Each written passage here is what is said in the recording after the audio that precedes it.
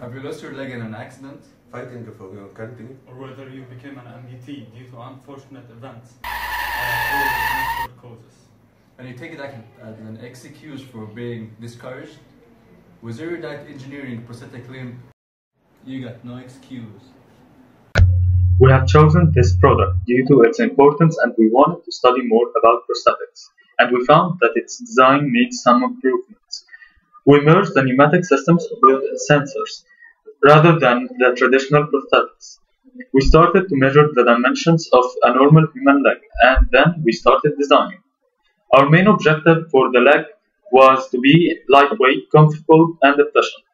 We also made cosmetic covers for the prosthetic limb to be more realistic and give the patient more self-confidence.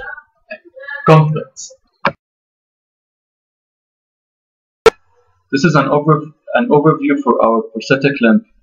It shows the motion of the piston shaft and the pneumatic cylinder, and also the exploded view of the assembly. The non-standard screws are also designed by our team. The washers, the knee joint,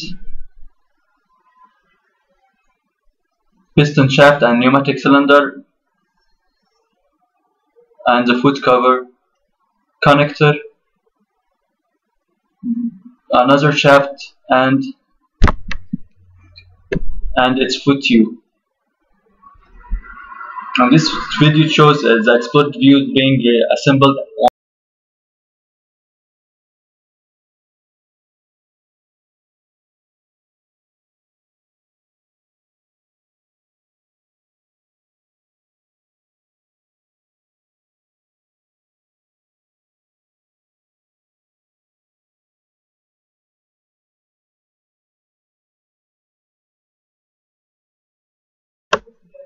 Static strain study shows positive results and the regions of greatest stress and strains. Then this diagram shows the travel distance of foot assembly. The pneumatic cylinder stress strain static studies note that the deformation are exaggerated to be noticeable. Then the displacement of the shaft is shown, assuring the design with factor of safety diagram with the lowest factor of safety is 4. These are the regions of most stresses.